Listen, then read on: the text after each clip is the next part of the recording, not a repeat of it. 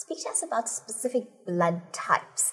Is there a blood type in the country that is desperately needed, or is there a blood type that can be used for more than one type of person?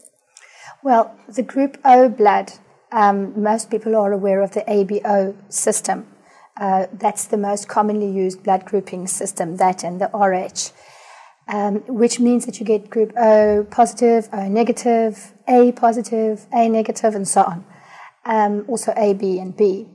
Now, some of them are less common than others. For instance, AB negative, which is a relatively rare blood group in that not many people have it.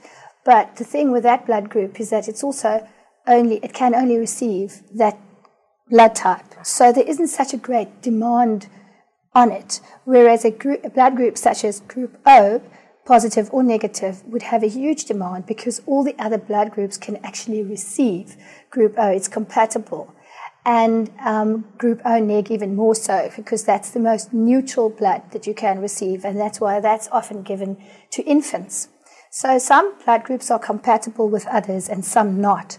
But the demand for blood in terms of usage and compatibility and also emergency usage is definitely highest on Group O. And that's why we often appeal to particularly Group O donors to donate, because those are the ones that are used for emergency cases when there is no time to actually group the patient. But even if you do have the rare blood type AB negative, for instance, somebody who has the same blood type as you in an emergency situation would desperately need your blood. So really, yes, even if you have a rare blood type, definitely, we need all blood groups. We often say the rarest blood group is the one that's not available when you need it. So we definitely need all of them. But just in terms of the most frequent usage is probably the emergency blood. So what can we expect to see being celebrated or commemorated on World Blood Donor Day?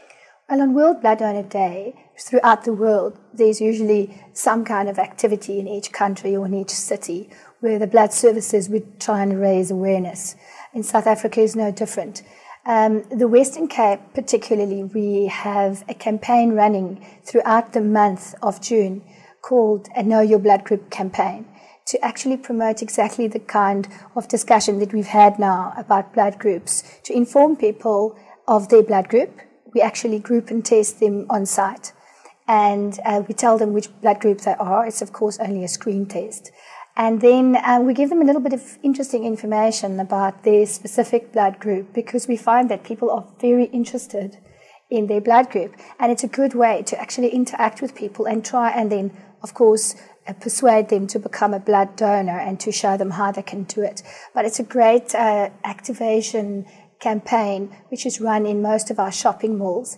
And in the Cape on Saturday the 14th, we will be both in Blue Route Mall and in N1 City Mall. So both sides of the city will be covered, and we will be running that campaign. And then, of course, we also have fixed donor sites in both of those shopping malls. What type of information can you give people about their specific blood group?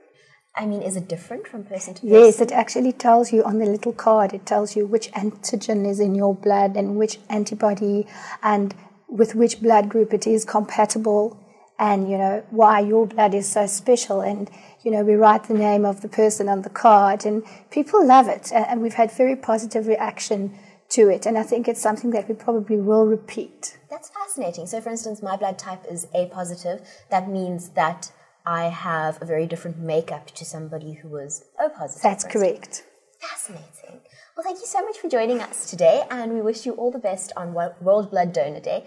Please come and update us in the future on what you guys are up to. With pleasure. Thank you. Thank you very much.